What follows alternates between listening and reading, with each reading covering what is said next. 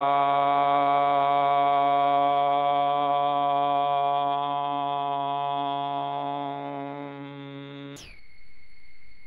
and response first time. Asato ma sakamaya. Asato ma sakamaya. Tamaso ma jyoti gamaya. Tamaso ma jyoti gamaya. Richo ma amritam gamaya. Richo ma amritam gamaya. Together. Asato ma sakamaya. Tamaso ma jyoti gamaya. Richo ma amritam gamaya. Asato ma sakamaya. Tamaso ma jyoti gamaya. Richo ma amritam gamaya. Asato ma sakamaya. Tamaso ma jyoti gamaya. Richo ma amritam gamaya. Asato ma sakamaya. Tamaso ma jyoti gamaya. Richo ma amritam gamaya. Asato ma sakamaya. Tamaso ma jyoti gamaya. Richo ma amritam gamaya. Loka samasta sukhino bhavantu. Om.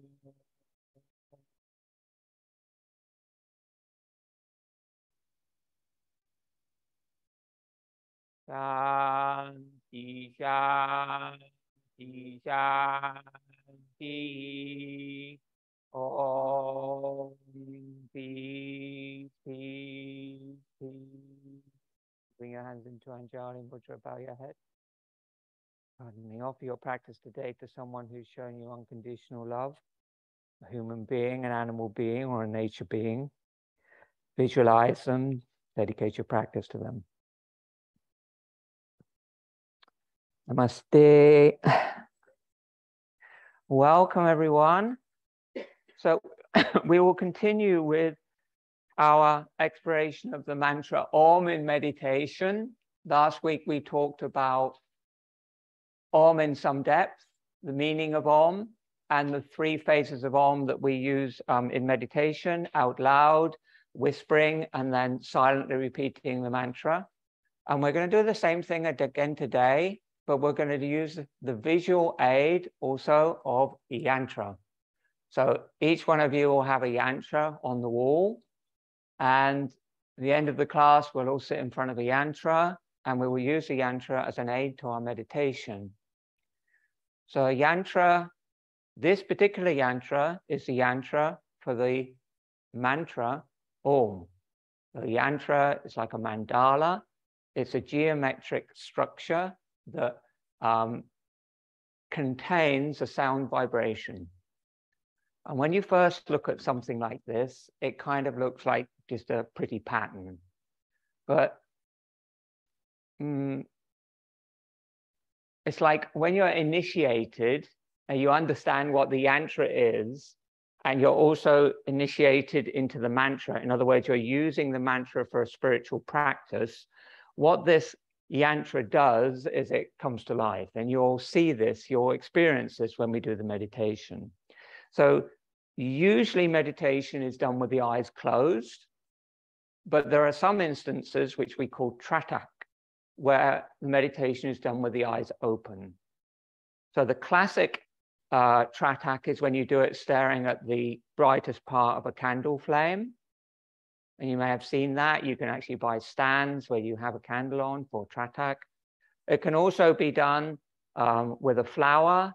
It can be done with a dot on the wall, just a simple dot, which is the way they do it in Zen. If you go in a Zendo, in Zen tradition, you'll just see all the cushions around the wall. like facing the wall, and then there's just little dots on the wall. Everybody meditates on the dot. And the dot is called the bindu. And you can also do it on a deity form. It can be a whatever it is, if you have a tradition or a faith. It can be a picture, it can be a murti, a statue. There's many different forms that you can use for meditation. And of course, this is a very ancient thing in many traditions, and icons, and in the Christian church and the Russian Orthodox Church are very big and still used extensively to this day for prayer and meditation. So it's a kind of same kind of idea. But a yantra is not actually a depiction. It's a depiction of a vibration of a sound. And so this yantra will resonate with the mantra Om. It contains a lot of Shakti, a lot of power, and it's something that you can manifest with meditation on that symbol. But we'll do it at the end, and you'll actually experience it rather than me sort of talking too much about it. I will talk more about the kind of esoteric nature of meditation on the mantra Om and the still point of the turning world, which is the bindu in the center of the yantra. So in the center of each yantra, there is a dot, and that dot is called a bindu. And a bindu is a Sanskrit word for seed. And the seed is the seed of consciousness, which is resident in every being and everything. This is from T.S. Eliot, and this is 4 Quartets, Burnt Norton. And I will read from verse 2. At the still point of the turning world, neither flesh nor fleshness, neither from nor towards, at the still point, they're the dancers, but neither arrest nor movement. And do not call it fixity, where past and future are gathered, neither movement from nor towards, neither ascent nor decline. Except for the point, the still point, there would be no dance, and there is only the dance. Time past and time future allow but a little consciousness. To be conscious is not to be in time, but only in time can the moment in the rose garden, the moment in the arbor where the rain beat, the moment in the drafty church at Smokefall be remembered.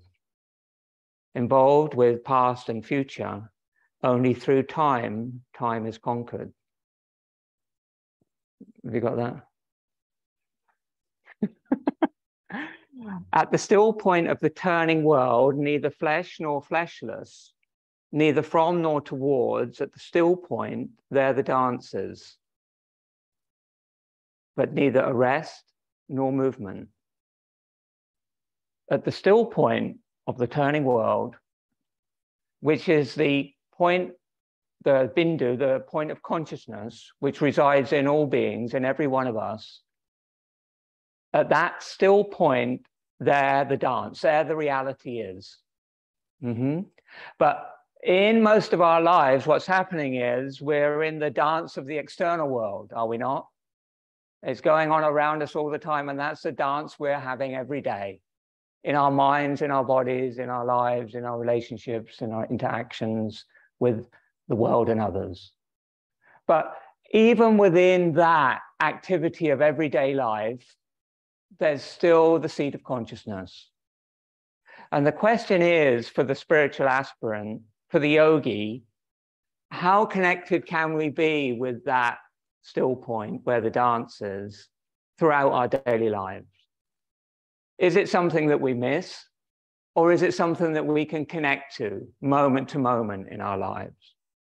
So that the still point isn't something which is elusive, the deeper level of consciousness, of feeling, of attentiveness, of awareness, of compassion, isn't something which is just always slipping away from us, but something that we can hold, something that can protect us, something that can make us feel whole. That is what we're looking for in a spiritual practice, and that is what we're looking for in meditation. So this bindu, this point, this Om with which we're meditating is that still point. It's beyond the mind. As T.S. Eliot goes on here to say, it's like, it's neither ascent nor decline. It's where past and future are gathered. It's like a point where everything comes to rest. And in that point, there's no time, there's no past, there's no present, there's no past, there's no future, there's just the present moment, and you're totally in the present moment. And in that, when you're totally in the present moment, there's stillness in the mind. There's no more worry, there's no more fear, there's no more anxiety, there's no more like, there's no more dislike, there's no more clamor. There's just peace of mind. That's the still point of the turning world. Time past and time future allow but a little consciousness. So consciousness is there always in the living human, but it's like, how connected are we to that? To be conscious is not to be in time, but only in time can the moment in the rose garden, the moment in the arbor where the rain beat, the moment in the drafty church at Smokeful be remembered. So he's saying that the world is beautiful. And so the spiritual life isn't a rejection of the everyday world. Those things that he's describing, the arbor, and he talks a lot about gardens and about the sea and he talks a lot about nature, in other words. So nature and this connection to the Bindu and the meditation and the symbol Om, that is all one energy. It's all one thing. And we have to be connected to that in order to survive and live our lives, don't we? But he's saying, take it further and see the beauty in everything. Don't get confused by the hubbub of everyday life, but see that everything is a manifestation of the mantra Om or of the divine consciousness in whatever form that manifests for you. Every being, everything. But only in time can the moment in the rose garden, the moment in the arbor where the rain beat, the moment in the drafty church at Smokeful be remembered. Involved with past and future. Only through time is time conquered. So how do we get to this place? How do we get to this place where time is conquered? Through meditation, through contemplation, through prayer. And when we conquer time, then we're free. It's so great. It's amazing. So like we conquer time through meditation, because in meditation, there's no time. There's just the present. And then we're free of time. And when we're free of time, we're free of worry. That's simple. That's where there's peace of mind. And the way you become free of time is to be free of thoughts. How does one become free of thoughts? By placing the mind on one thought. You replace the mind on one thought, and you train the mind. Eventually the mind becomes comfortable with just one thought. Love, Om, Buddha, whatever. You put your mind on that one thought and that one word, that one vibration. And then your mind becomes still. And you conquer time. Because the thoughts are conquered, the time is conquered. And then you rest in thought-free silence, which is your true nature. And that is the still point of the turning world.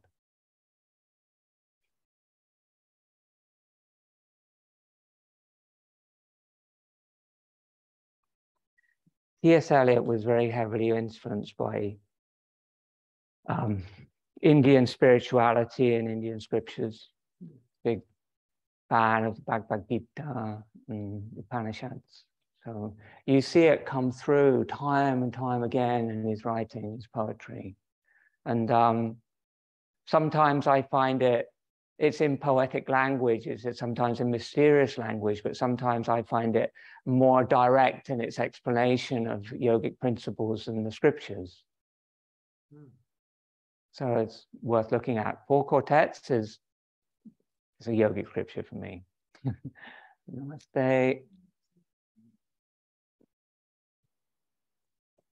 And come to the center of your mat and stand in Tadasana.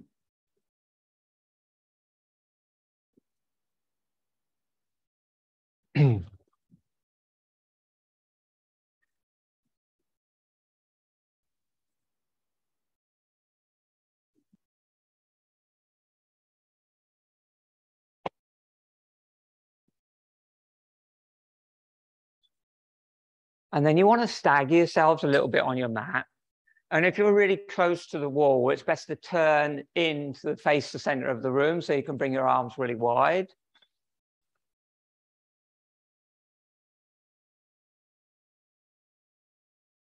Lift your chest, drop your shoulders down, and then come into your Ujjayi breathing, slight constriction at the base of your throat. And just connect to that little hissing sound to the breath, which is actually the prayer of the practice, mantra of the practice. Inhale, and the breath makes a so sound. And as you exhale, it makes a hum sound. So hum is the mantra Om in the sound of the breath. So hum. Just keep coming back to that mantra throughout your practice. Your chest is up and your chin is down. And you're gazing into Hridaya, center of your chest, in line with your heart. Be conscious that is where the breath is manifesting from. And it's also the place to where the breath returns.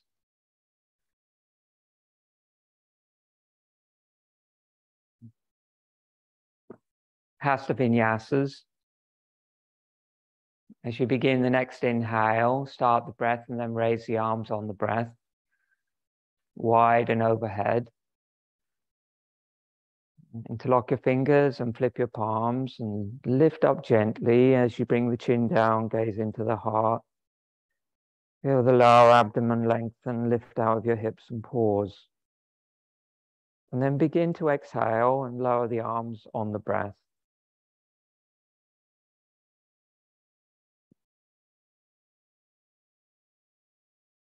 And inhale, raise. Interlock the fingers the other way around. Lift up a little more. Look into the heart. Eyes can be closed.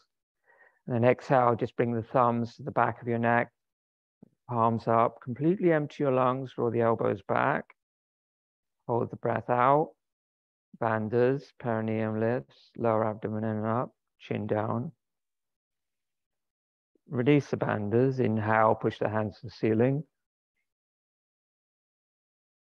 And slowly exhale, widen down.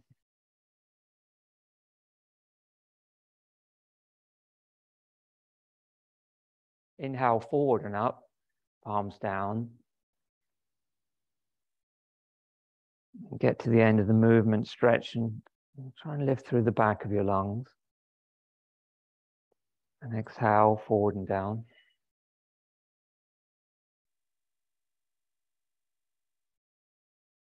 Inhale, widen up. Interlock the fingers. Exhale, twist to the right. The end of the breath, arch back, look up past the hands. Inhale, come to the center, chin down, lift. Try to keep the length. Exhale, twist the other way. Arch back, look up. Inhale to center. Exhale, widen down. Keep the chin down, keep looking into the Hridaya. Inhale, widen overhead. Do some Tadasana variation. Exhale, lift your heels. Balance. Just gaze at the floor in front of you. And then inhale, lower your heels. And exhale, lower your arms.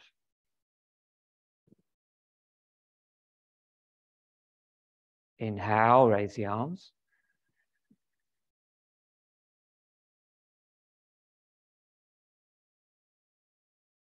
Exhale, lift the heels slowly. Balance. Go to the end of the breath. Inhale, slowly lower the heels.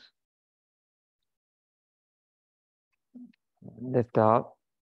Keep the length in the spine. Exhale, slowly lower the arms.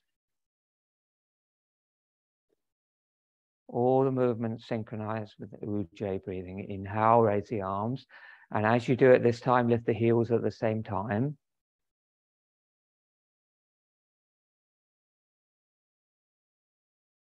Hold, exhale there.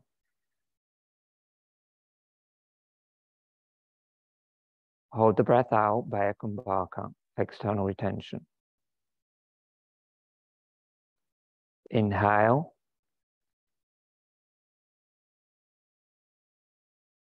And slowly exhale, lower the arms, and lower the heels.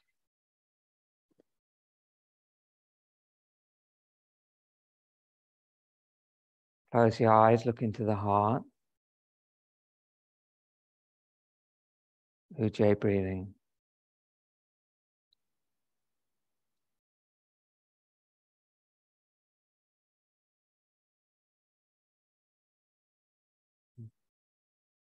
Come to the front of your mat for Surya Namaskar.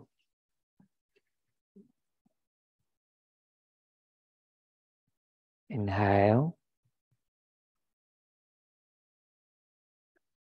Exhale, Anjali Mudra.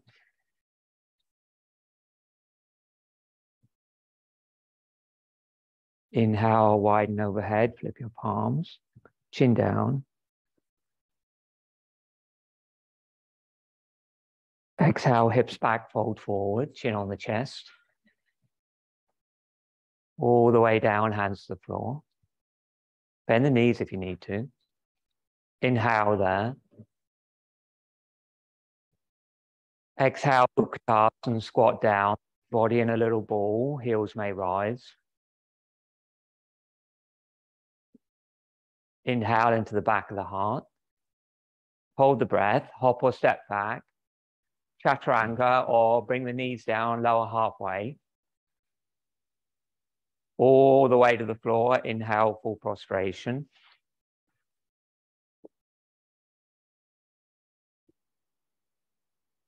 Bring the hands back, Chaturanga, or your variation, sorry. And then inhale, upward facing dog.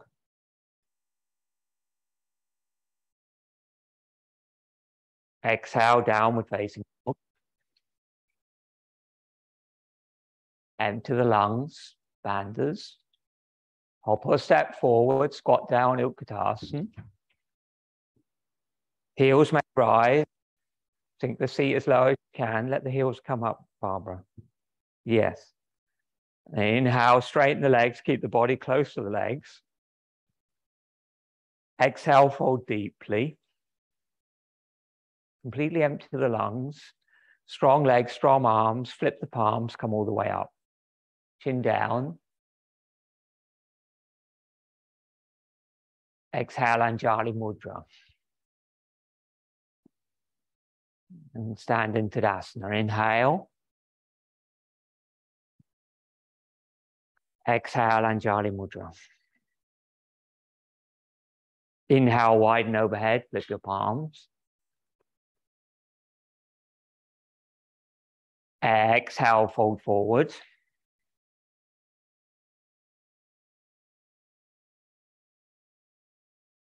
Inhale.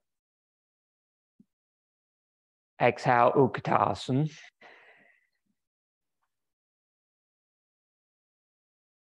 Keep the lower abdomen firm. Inhale into the back of the heart. Just a little breath. Hold the breath. Hold back, Chaturanga. Resist as you lower, and don't go too low. Then all the way to the floor, full prostration, feet together, palms together, forehead on the floor.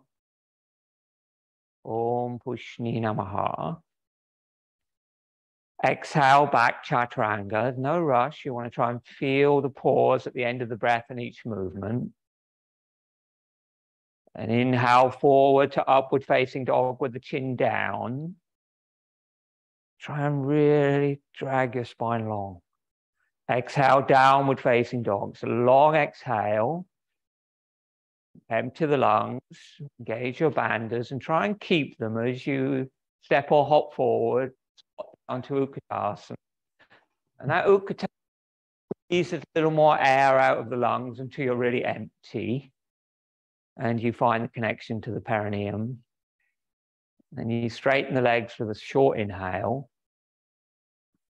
And then with a long exhale, you fold deeply. When the lungs are empty, you firm the legs, interlock the fingers, and with strong arms and legs, lift all the way up. And you stretch up strongly as you bring the chin down more. And exhale, Anjali Mudra. Gaze into the heart.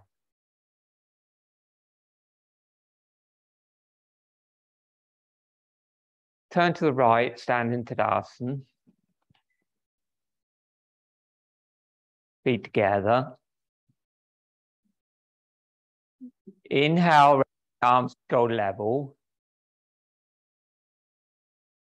Exhale. You swap, Sabrina. Hop or step the feet apart, triangle distance. Turn the right foot out and the left foot in. Inhale. Exhale, Trikonasana to the right. Go down. Gaze at the side wall or the top hand.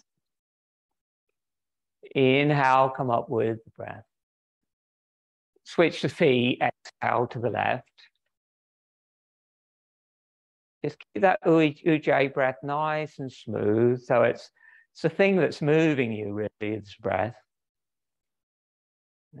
Inhale, come up. So just like you did the Hasta Vinyasas, it's the breath that moves the body. Turn the feet, go to the right. So you just want to get into the habit of flipping the feet really quickly and gracefully. And inhale, come up. And exhale to the left. Try to get a little firmer in the legs, a little more connected to the Mula Bandha each time. And inhale, come up. And exhale, change. Hold for 3 steady breaths. You can look at the top hand, or you can look at the side wall. Actually, today, just bring the top hand down behind you and see if you can hook it over your top thigh. If you can bring your hand down to the floor, do it. And push into the hand to send the energy back through the body and through the pelvis into the back foot. So you have equal weight in both feet. Keep opening the chest. Your back foot turned in, Jane. And then inhale, stretch your top arm up and come up. And exhale, switch your feet and go down to the left. Take a breath. And then on the next exhale, bring your right hand down behind you. Try to keep your chest as open as you can and body as flat as you can make it. So if your hand's on the floor, but your chest is dropping, then come up and work at flattening your body out more. Good. The tailbone tucked towards the pubic bone for Mula Bandha.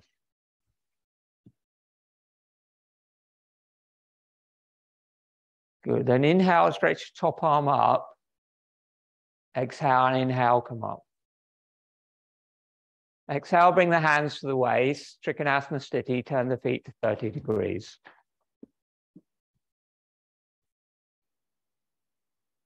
And inhale, lengthen your stance 6 to 12 inches. Turn your right foot out and your left foot in sharply. And inhale, raise the arms to shoulder level. Keep the hips facing the long side of your mat. And exhale, bend the front knee for Warrior Two. Keep the back body strong. Keep the back leg strong. And don't let the left hip drop forward. Keep drawing it back. Inhale, come up. You bend the front knee this time. Make sure it tracks through the center of your foot. Exhale, knee through the center of your foot. Good. Inhale, come up. Exhale, go down. Hold, 3 breaths.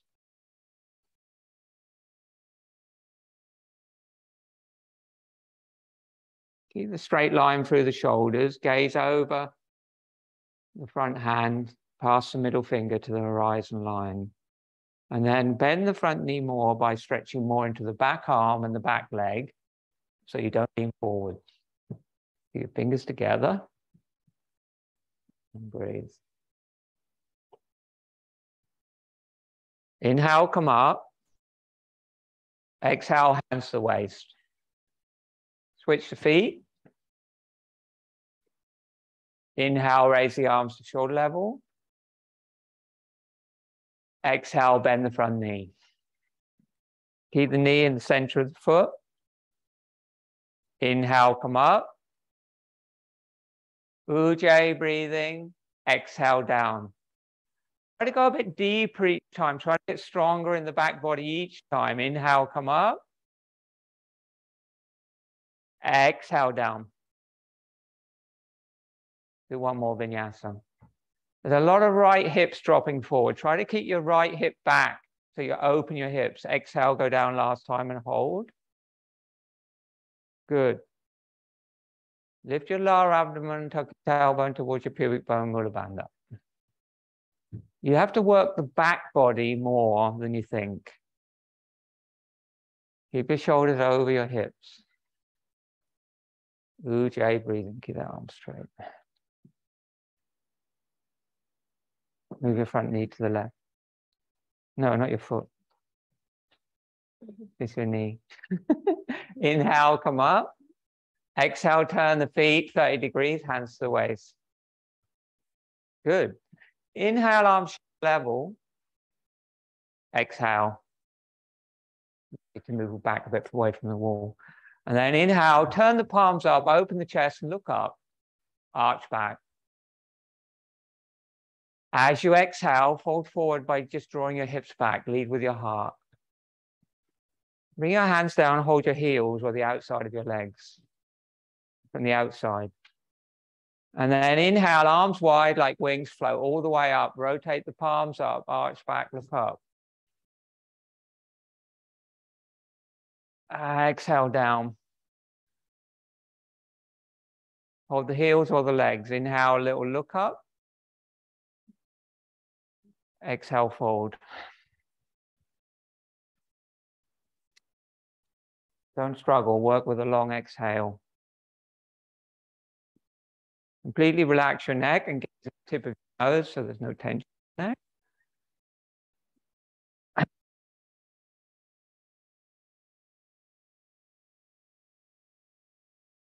Yeah.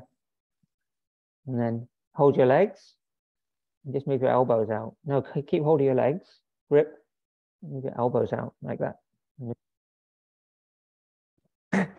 Head. And then inhale, hands on the floor under your shoulders. And exhale. Bring your hands forward. So not between your feet now, forward. So you've got equal weight in your hands and your feet. And your arms are straight, Sarah. Hands forward under your shoulders. Good. Exhale. When you get to the end of the exhale, hold the breath out and transfer the weight of your feet together. Now squat down. Heels may rise, but if you can, keep the feet on the floor. Separate and fold down inside your knees.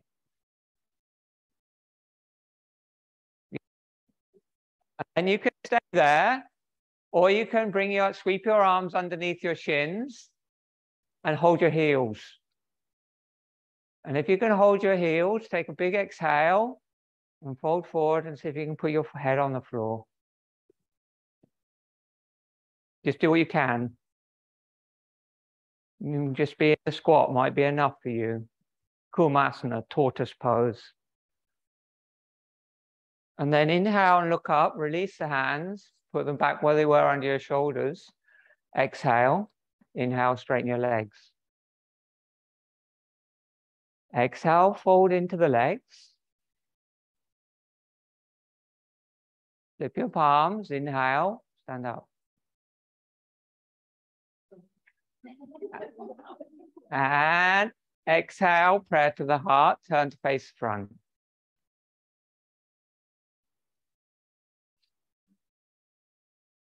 Inhale, bend the right knee to your chest. Exhale, take the right ankle in the right hand, squeeze the knees together, Nataraja. Choose a point of focus on the floor in front of you that won't move, about 3-4 feet away. Lift up through the left arm. And as you do that, squeeze the right heel into the buttock and move the right knee back so the knees are in line and you feel the stretch in your quadricep. Inhale. Exhale, fold forward. You can do it with fingers on the wall if you're struggling with your balance. Lift the back foot up and away from the body, Fiona. Find a bit of wall and put your fingers on the wall and do it if you want. Okay, I'll bend the standing leg, bring the fingertips to the floor and lift the top foot higher. Most of you were thinking it was all over. It's actually just beginning. Relax the neck and look at the standing foot. Come on. And then inhale, soften the standing knee and come up to where you started. Stretch up. Exhale, stand into Asana. Yeah. Okay. Better luck on the next side. Okay. Inhale, bend the left knee, hug the knee to the chest. Exhale, hold the foot. Inhale, stretch the right arm up. Take Nataraja. It's a dancing Shiva. And you just what you can. Don't go crazy. And then exhale, and you can bend the knee and bring the right hand to the floor if you can, if you want to go further. And it wants to be slightly outside the line of the foot. Yes. And then look at the standing foot and push the back foot up. Top foot up, I should say.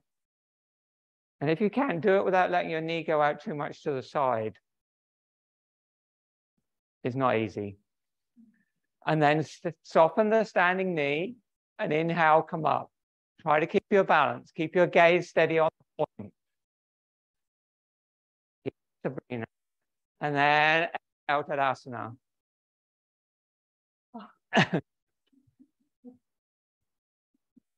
Okay, side 2 is a huge improvement on side 1. There's dancing Shiva. Very graceful. Practice it. So the way to do it, if you're finding that a challenge, that Nataraja, is to just do it with your fingertips on the wall, work out the distance and start doing it with the fingertips on the wall. And with that balance, you can start to lift the back foot more because you're trying to get in the same sort of position as you would be in bow pose when you're laying on the floor and you lift on your stomach and you lift your legs up, but you're just doing one leg at a time. And with fingertips on the wall, when you forget having to sort of worry about your balance, you can actually work on the structure a bit more. And then the thing of bringing the hand down is when you're going to be fairly comfortable in your balance to do that. But when you do get down there and then you lift the foot higher, you get a more sort of stronger opening from that. Challenges your balance as well, going up and down, which is always good. Down in Tadasana at the front of your mat, lead and return sequence. Inhale. Exhale, look heart. Inhale, arms wide and overhead. Flip your palms. Exhale, separate the palms. Palms face forward. And then from the upper back and shoulders, arch back as you inhale, keeping the chin down. Exhale, hips back, fold all the way. Good. Fingertips to the floor. Now just inhale and look up there. And exhale, fold. If you can, press your hands into the floor or hold onto your legs. And inhale, look up. Lengthen spine. Exhale, fold. Long breath out. One more time. Inhale, look up. Exhale, fold. all the air out of the lungs, completely empty, hands on the floor, squat down, exhale, sit down, Dandasana.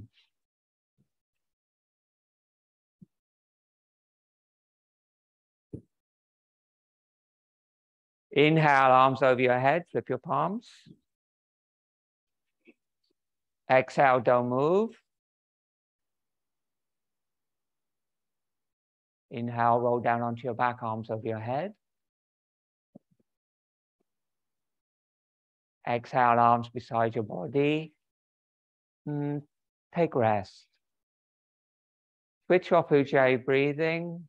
Gaze down into your heart center.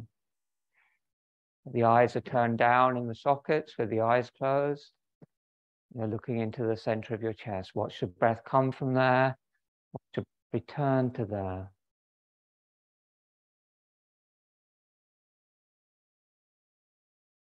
Try to relax today with your feet together. Your arms by your sides, close to the body, trying to hold the center line, hold the prana in the center of the body. If you find that a real challenge for your legs to do that, then work at just rotating the femurs in from the hip joint so that you aren't just trying to force the feet together, but the rotation comes from the joint.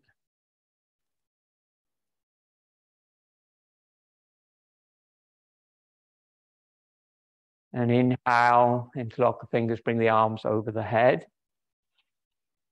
Flip the palms, push the palms away. Bring the hands all the way to the floor, Jessica. No, the other way, over your head. Flex both feet, draw the lower back into the floor, turn your gaze down into the center of your body, in line with your navel. Somebody said to me the other day, all this time you've been saying navel. What is navel?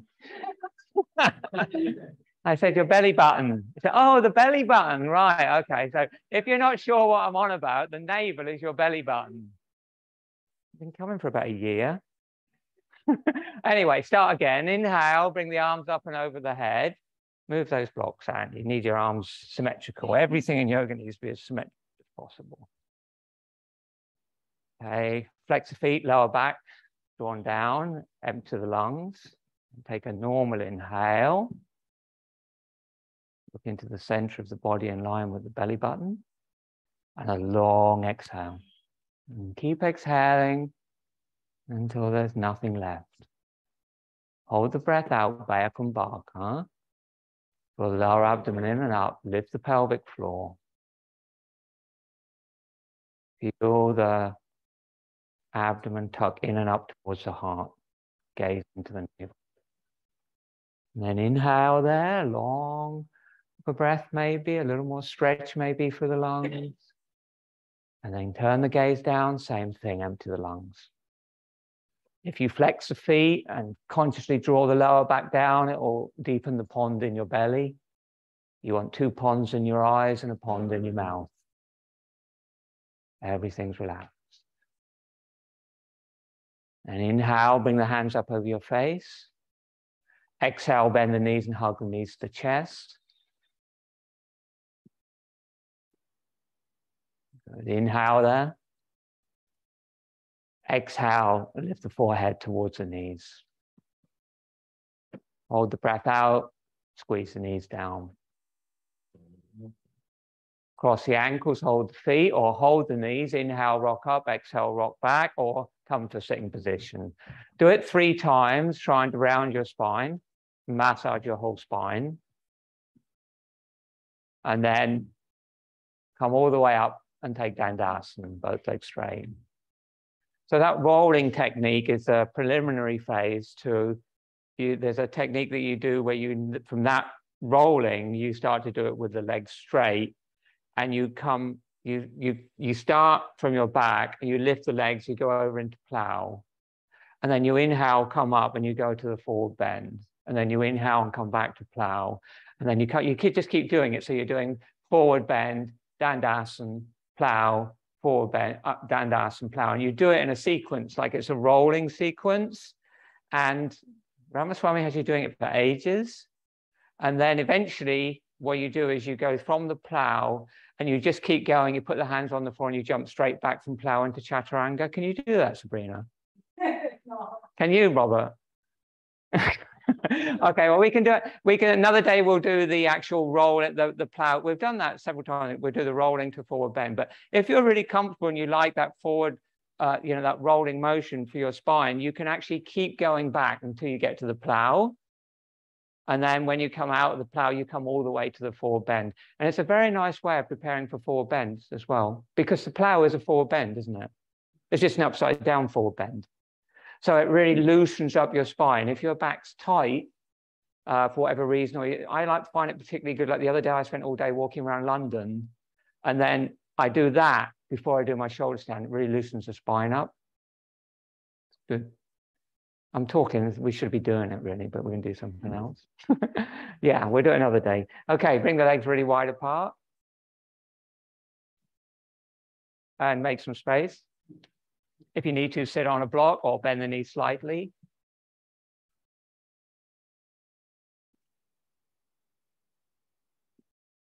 Okay. Vishnakonasana Vinyasas. Inhale, bring the arms up over your head. You can always bend the knees a little bit if you can't get any forward movement. And the first movement is to separate the palms and fold straight forward. Nobody cares how far you go down. And then flip the palms and inhale, come up. Sorry? Yeah, you can bend your back as you go down. And exhale, fold forward. You can round the back. As you get further down, you let the head go heavy and you round the back. Okay, I need to explain something. Everybody come up. So it's a fundamental question which relates to the practice of Vinyasa Krama. Should I round my back? So when you go down into a forward bend in a lot of traditional Vinyasa yoga, not traditional, a lot of modern Vinyasa yoga, the instruction is to keep the back spine straight. Yes? Keep the back flat. So that's a more modern invention. There's nothing wrong with it. It's like perfectly fine to do that. But what happens when you bend down and you keep your spine completely flat is all the extension goes into the hamstrings.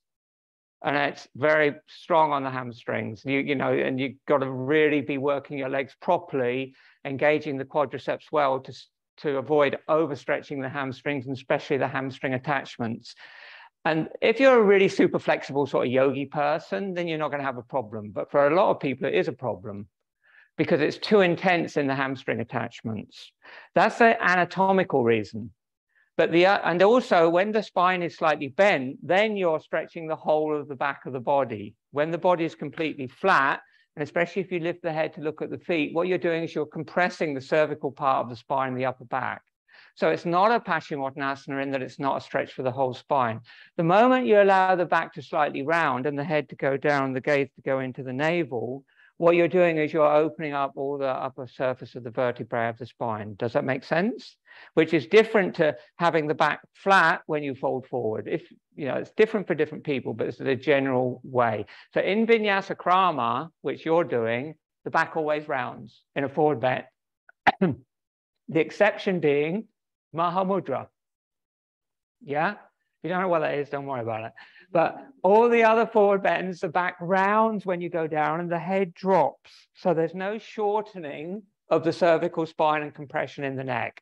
It's always down because the mama, where are you gazing in a forward bend?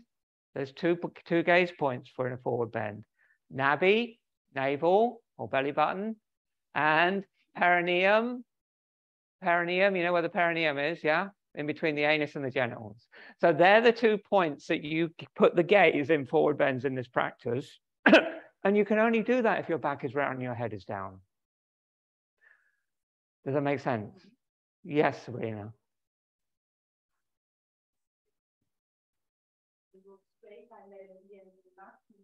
Yeah. So when you first move into a forward bend, where's the movement is coming from your hips, yes? That's the first movement that happens when you fold forward. And so when you start to fold forward, your spine's straight. But you get to a point where the hip rotation in the hip stops, yes? And then what happens? If you keep your back straight and you keep forcing yourself to fold forward, the pressure goes into your hamstring and your hamstring attachments. But the moment you round the back, you still got the extension in the hamstrings, but the stretch goes through the gluteal muscles and through the lower back muscles. And so it's like a stages. You fold from the hips, and then when the hips don't fold, you start to round the back. And then when the back doesn't go round anymore, the head goes down, and that extends the whole of your spine and opens up the chain of muscles through the whole back of the body. Am I making sense? So that's very important in forward bend, especially in forward bends when the legs are wide, because sometimes that's more. This is why I never, yogis, if you're a yoga teacher, avoid assisting people in straddle forward bends, seated forward bends, because that's where the majority of hamstring tears come from.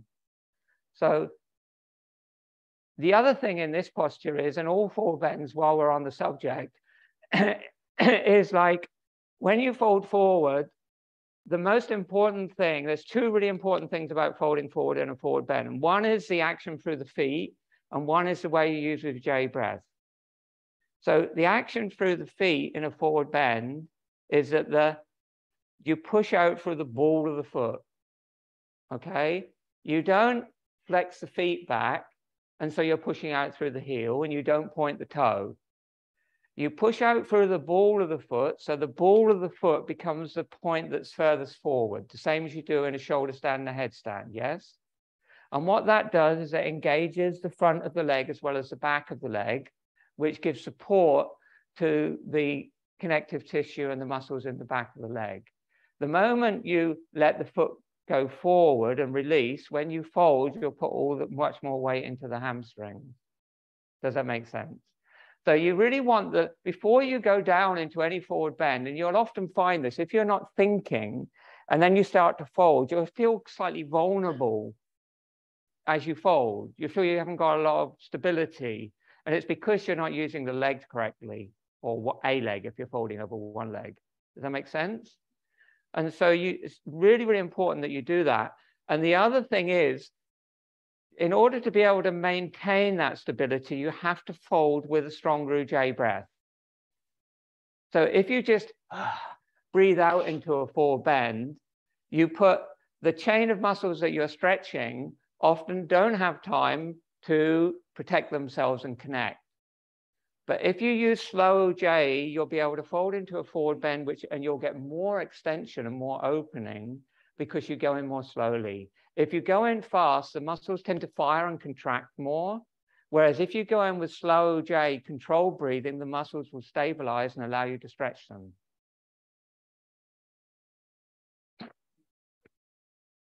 What the hell? Okay.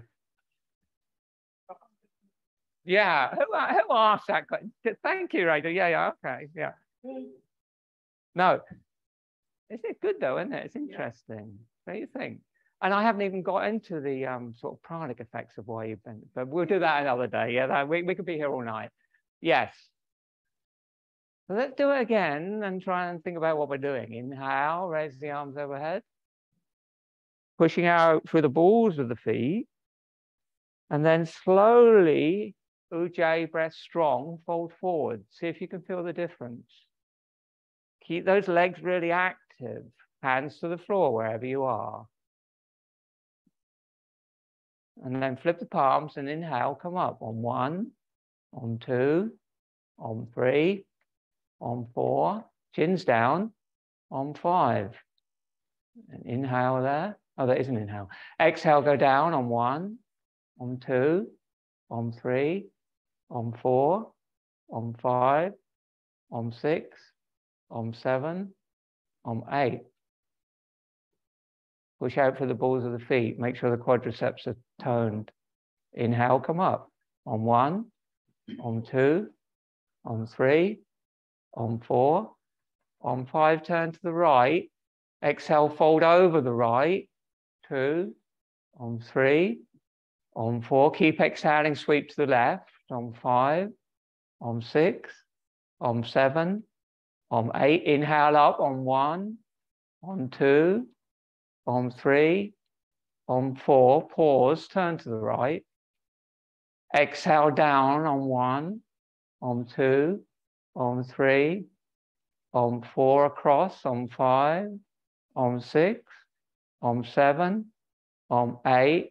Inhale on 1, up, 2, on 3, on 4, turn to center, pause.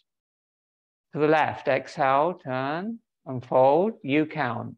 On 4, down to 8 across, all on the long exhale. And then short inhale, 4 on the way up. Pause at the top, chin down and stretch. Then to the left, you're in control.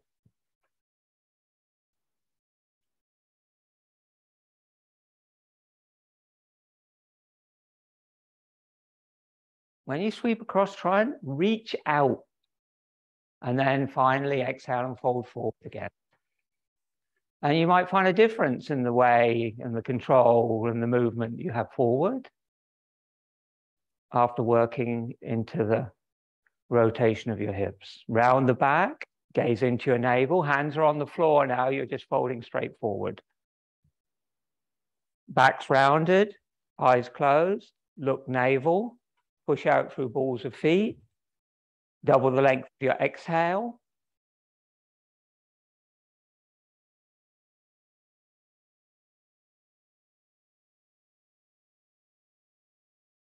Somebody said to me the other day, blimey, all the things you've got to remember, why is yoga so complicated? And I said, it's because you're complicated. Simple often isn't enough. Principles are actually simple, but you just have to learn them first. Flip the palms, inhale, come up. Exhale, hands behind you 10 inches. If your legs are really wide, I encourage you to bring together a little bit to protect yourself from injury. And then on the inhale, lift the hips up, drop the head back, squeeze the shoulder blades, push the feet down. And exhale, come down. One more time, inhale, come up and push the feet into the floor. Squeeze the buttocks. Exhale, come down. Good, bring the feet together. And exhale. Sit in Dandasana. That's it. Good, inhale, bring the arms over your head. And exhale, fold forward and take the big toes with the first 2 fingers of both hands, even if you have to bend the knees. Good. And then keep the chest up now and keep the head up. And do Akunchasana.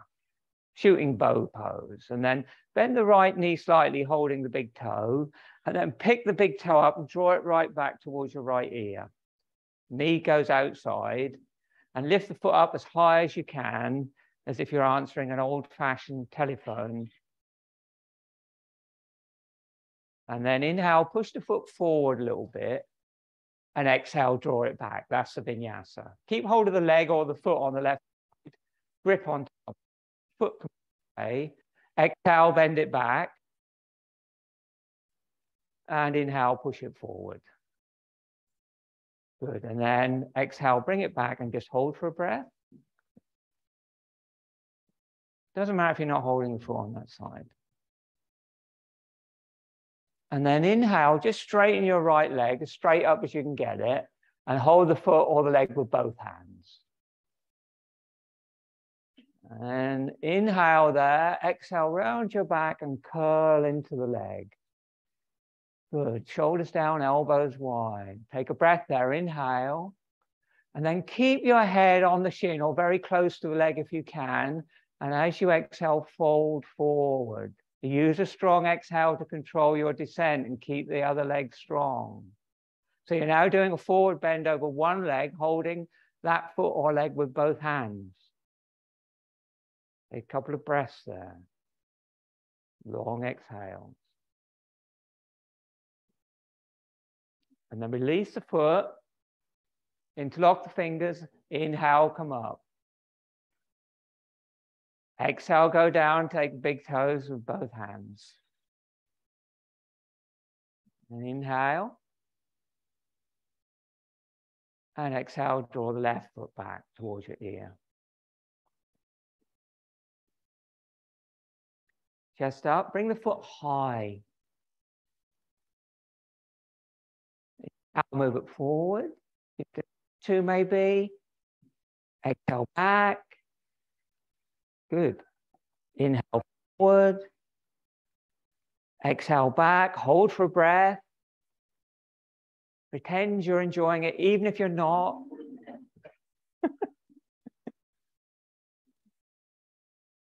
And then hold the leg or the foot with both hands. Straighten the leg. Round the right leg. Inhale. Exhale. Fold into the leg. Good. Take an inhale there. And then exhale slowly with strong ujjayi, fold over that one leg. Ardha Paschimottanasana, half forward fold. Take a couple of breaths there of that one leg. So you're slightly twisted in forward bend. How you doing, Anne? Good, you're doing well. Flip your palms, inhale, come up. Exhale, fold over both legs. Take any hand hold and take 3 breaths.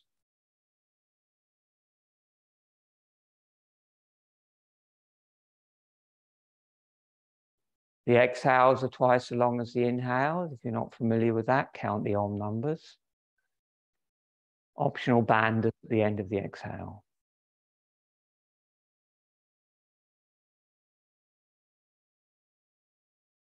When you've done your 3 breaths, inhale, sit up, take Baddha Konasana, cobbler pose with the soles of the feet together.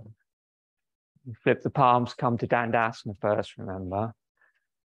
And then bring the arms down, knees wide, soles of the feet together, butterfly pose. I have no idea what that means, butterfly pose. And then inhale, lift your chest. And exhale, bring your chin down, look into your heart. And concentrate on your ujjayi breathing.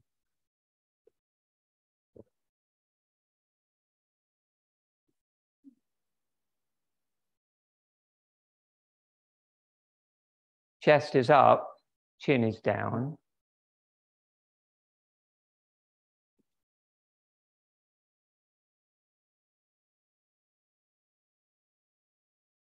And then cross your ankles, put your hands on the floor, step back, or hop back and lower to Chaturanga. Inhale forward to upward facing dog. And exhale to downward facing dog. Empty the lungs, hop halfway down the mat onto your shins. Sit up and measure your elbows with the knuckles around the outside of your arms. You don't want to be right on the front of your mat. You want to be back a bit so that when you bring your hands down, you're on your mat. And then bring your elbows to the floor. Open your hands and interlock your fingers. Make sure the wrists and the palms are vertical and the hands are the shape of the back of your head. Bring your head down between your forehead and your crown, so there's a little bit of space between the back of the head and the hands. Good. Don't let your elbows go out, Linda. Keep them under your shoulders. Turn your toes under. Lift your shoulders up away from the floor by pushing into your elbows and forearms. And then lift your knees up. Heads on the floor. And walk your feet gently with the legs straight towards your face a little bit. Then push your hips to the ceiling. Lift your shoulders towards the ceiling. And stay in that half headstand. Or come into full headstand. And if you need help, let me know.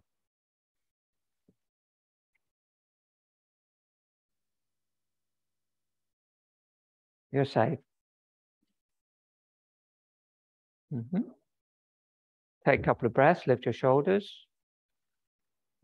And then on an inhale, bring your legs up. Good. Lift your shoulders. Find your balance. Find your breath. I won't let you fall, you're safe. Try to find your balance there.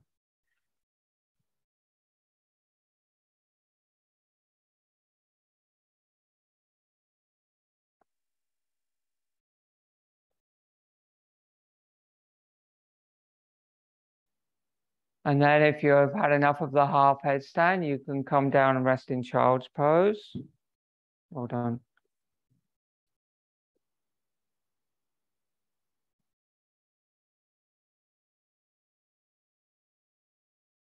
And then take your time. When you're ready, come down and rest in Shavasana.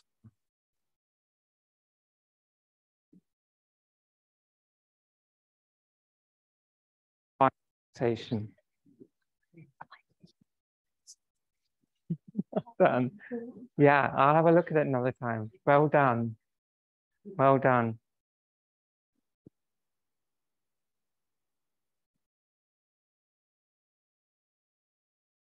We're just going to do a short relaxation before meditation. Come onto your back. If you need something under your head, raise your head a little bit, feel free. Feet wider than your hips, arms away from your body. Roll your head from side to side and relax.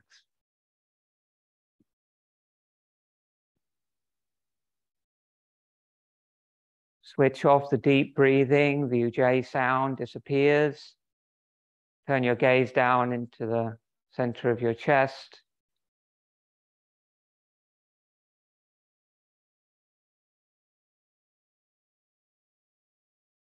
Just watch where the breath comes from, where the breath returns. Palms face up, please. So you have the shoulders can release back and down. And your feet apart now, slightly wider than your hips. So your hips can relax.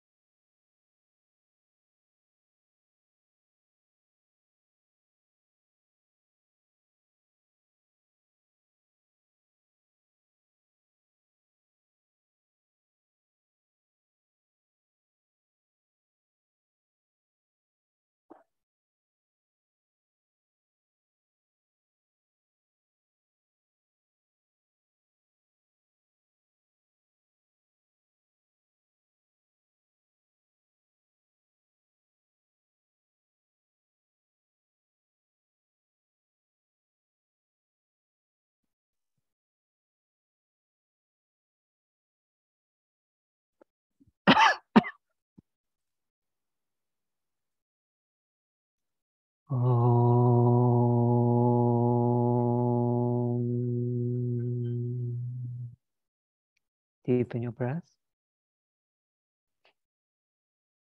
Feet together, arms by your sides. Inhale, arms over your head. Bend your knees, hug your knees. Make your way into a seated position and fold your mat in half so you've got a bit more padding. And place your mat in front of the yantra. And you want to be about arm's length from the yantra. And the yantra wants to be about eye level. The center of the yantra. It should be enough. So just find yourself.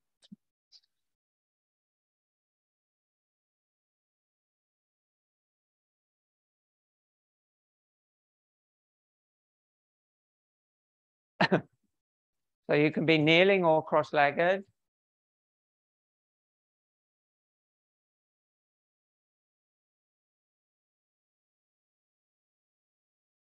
A comfortable meditation pose for you. Right. Higher. So your knees aren't up so much.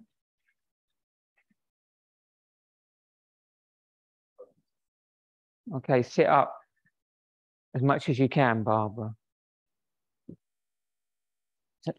Your back is more relaxed, not rounding, so you can put your feet out in front of you, but sit high. It'll make it easier.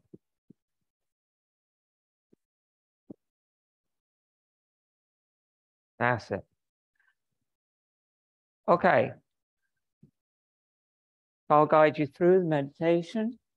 We start by chanting Om together. You're looking at the manifestation of Om as a geometric form.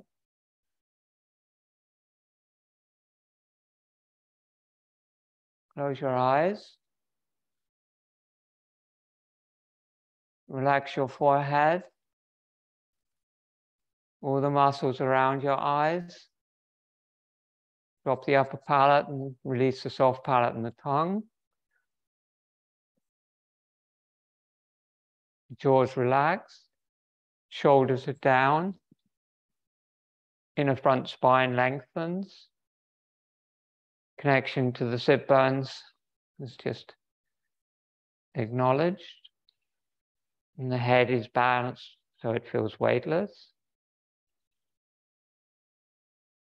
Remember how we chant the Om with the 3 sounds, starting in the solar plexus, moving up through the spine, through the upper palate and into the third eye.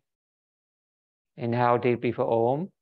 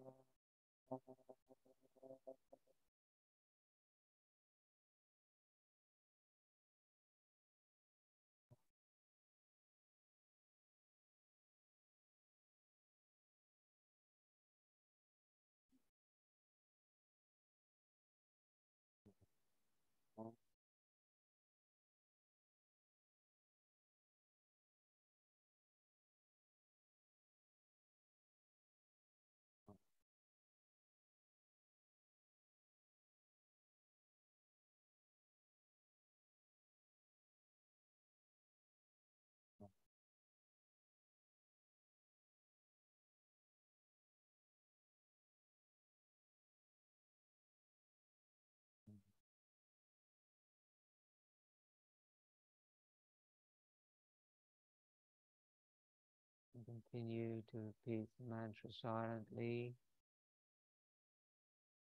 on the inhale and on the natural exhale of your breath. The breath is very shallow and light. No effort in your breath. And just let the mantra and the breath become one.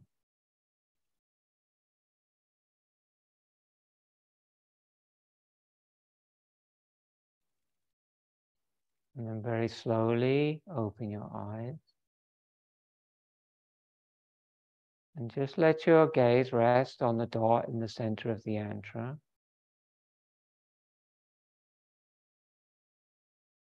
The gaze should be receptive, not hungry. So you're receiving the image into your eyes. Your eyes are very relaxed, almost soft focused. The lids are a little bit heavy. So there's no tension in your eye muscles. Just simply rest your gaze on the bindu and continue to mentally repeat your mantra.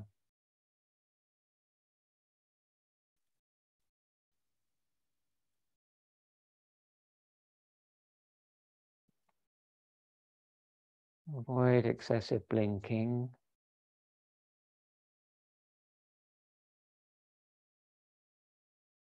And if your gaze starts to wander to other parts of the yantra, just very gently return it to the bindu.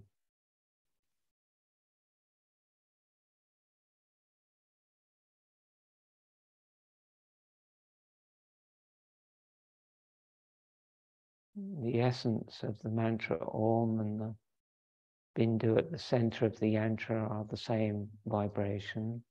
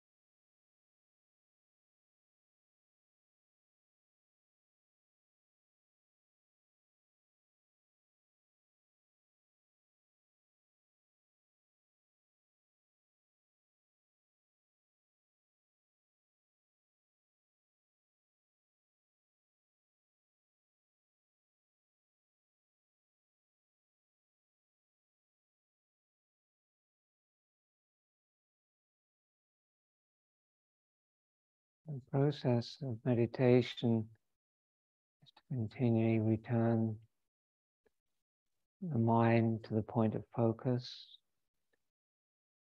visually or mentally,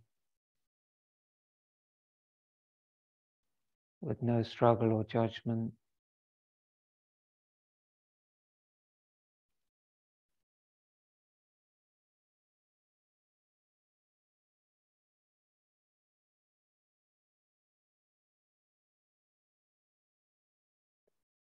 But with a total acceptance of the present moment.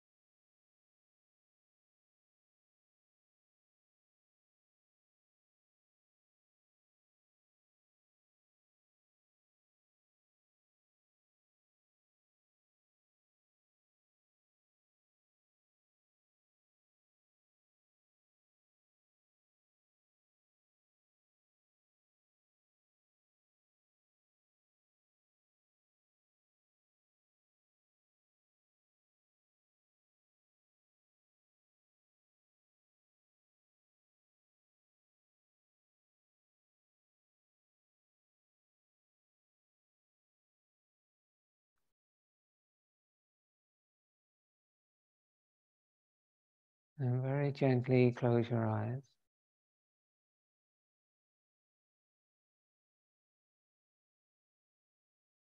And just accept whatever appears in the screen of your forehead as you continue to repeat your mantra.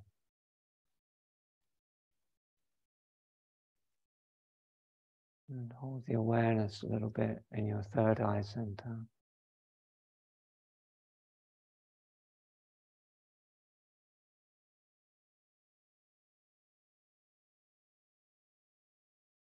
And there's no effort of concentration.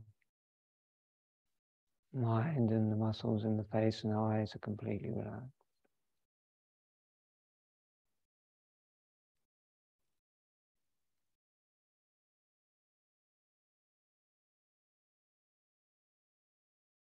And gently open your eyes and begin to gaze again at the yantra.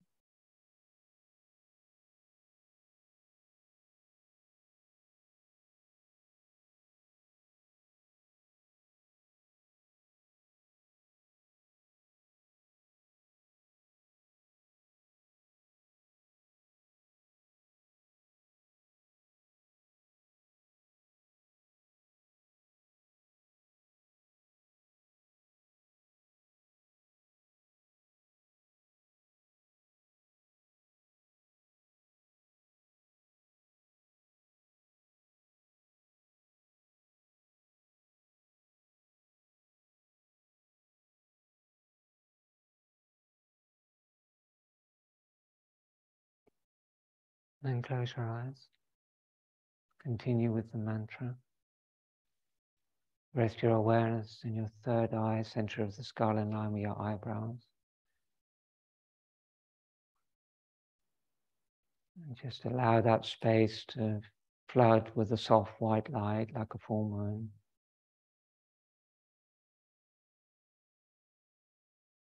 The third eye is the seat of the mantra Om. Rest in the moon. Repeat the mantra in the moon.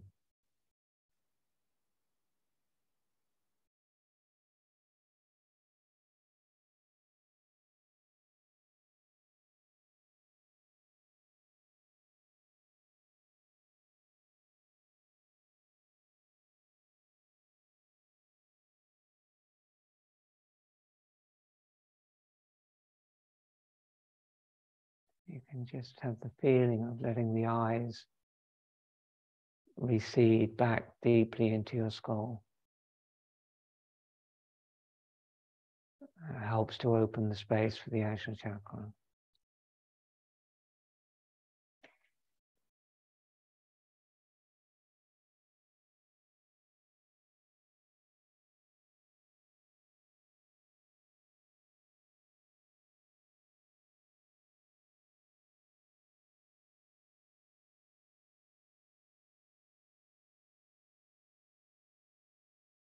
And then let go of the repetition of the mantra Om, but just listen and hear the mantra Om.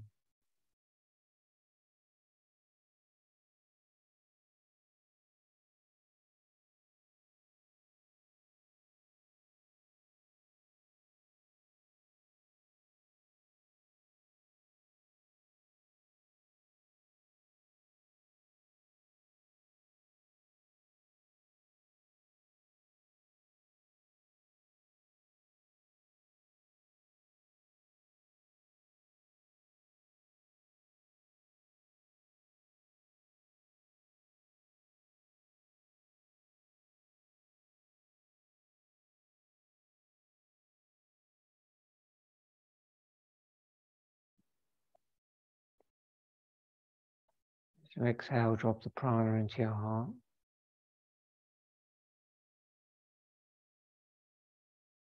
Let go of the mantra and begin to deepen your breath.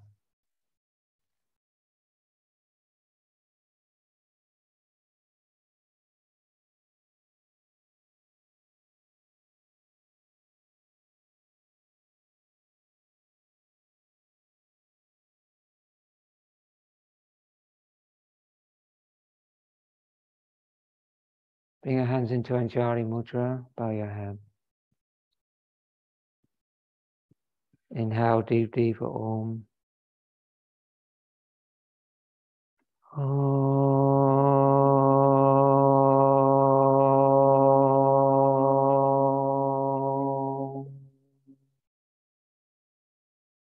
Shanti, Shanti, Shanti. Om. Peace, peace, peace. Remind yourself the intention you made for your practice.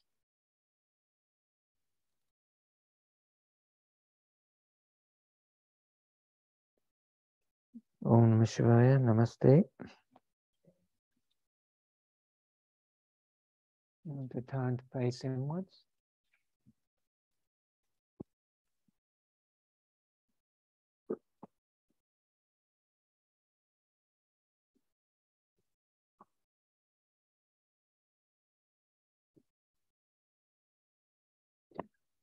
Okay, so I'll tell you now what this actually is. It's a portal. It's a portal into another dimension of consciousness, awareness. And the key to unlocking the door to that portal is the mantra.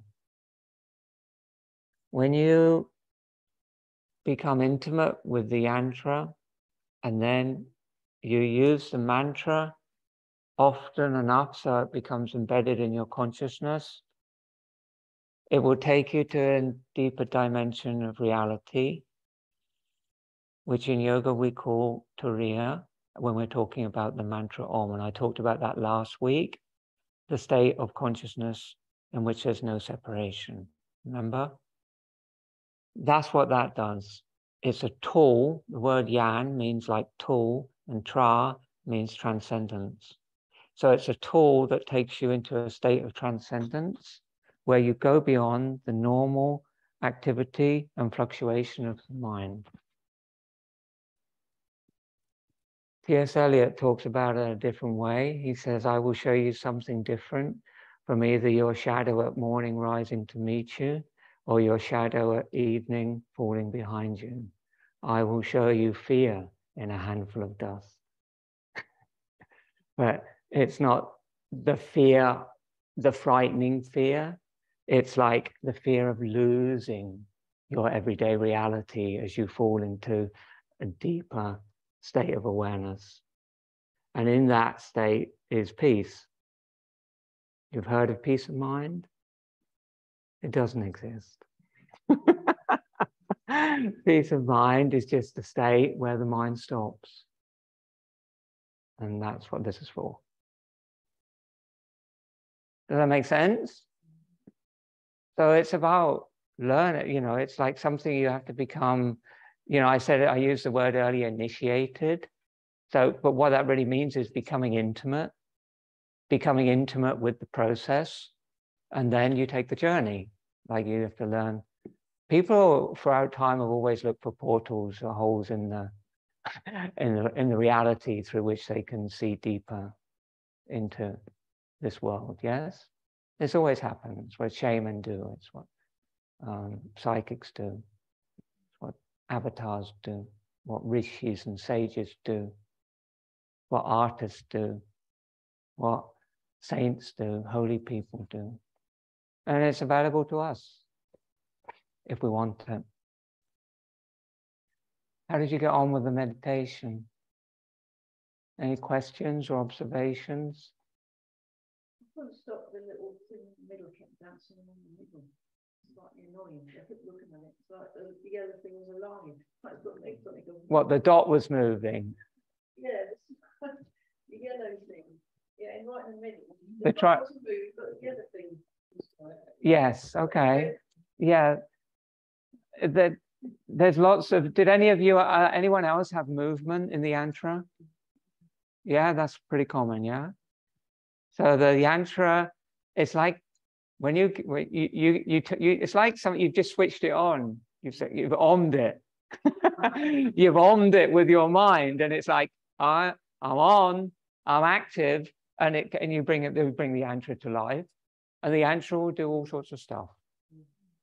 The yantra can dance, the yantra can be three-dimensional, the yantra can change color, the yantra can turn into just light, the yantra can turn into just black and white. Somebody the other day said it was just black and white and there's no color left. It's just black and white lines.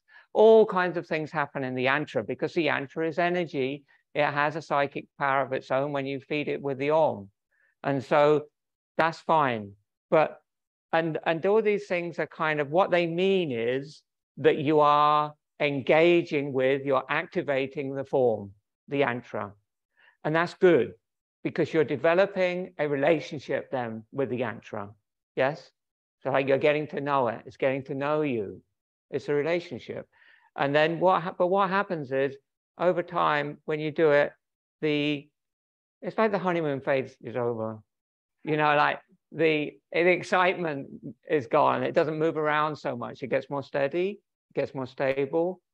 And the thing that really matters, which is the consciousness, the bindu, the kind of turiya, the little dot in the middle, that becomes a thing.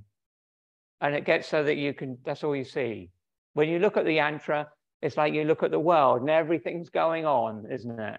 All around us all the time, trying to distract us, trying to pull us, trying to get at us, trying to kind of help us, trying to heal us, trying to hurt us, whatever it's doing. But at the center, there's the dot, there's the bindu, there's your consciousness. And it's just saying, come back to me, come back to the center, realign. And when that happens, then the actual rest of the yantra, which represents the earth and represents, the circle represents infinity, and the little petal shapes represent purity, all those things that it represents, they're all still there, but you're able to separate yourself and go right to the heart of consciousness. Like Picasso said, I am in the world, but I'm not of the world. I just observe the world. So it's that kind of idea.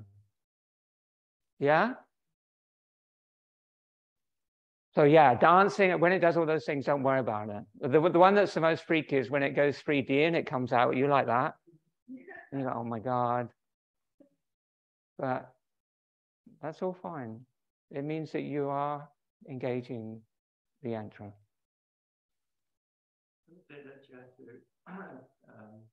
Travel around the outside. Yeah. So that's the other technique. There's two ways of doing this. I'm going to let you go. But there's two ways. The way we did today is the simple, most direct way. You just gaze at the dot and everything else will happen around the dot. But the other way is not more traditional. It's just another technique. Is you go in through the gates, the little bits on the outside, the little sticky out bits are called gates. You go in through the left-hand gate and you work round in a clockwise direction, going through all the levels of the yantra until you get to the dot. And it's like you're going through all the different levels and phases of reality and all the different elements that make up the earth. The green bit on the outside is the earth, and then it goes water, fire, ether, air, space, third eye, Om. And so you can do it that way too. But you always end up at the same place. So one question, are there different yantras for different mantras? Yes. So this is called Shri. It's a goddess mantra, but what it is a Shakti mantra. So it's like energy. It's a mantra for energy, and the ultimate source of energy is Om. Every other mantra comes from that. So the other mantras, like if you chose Om Namah Shivaya, I haven't got that one up at the moment. scared me. Sorry? If you took it down. Yes, a bit scary.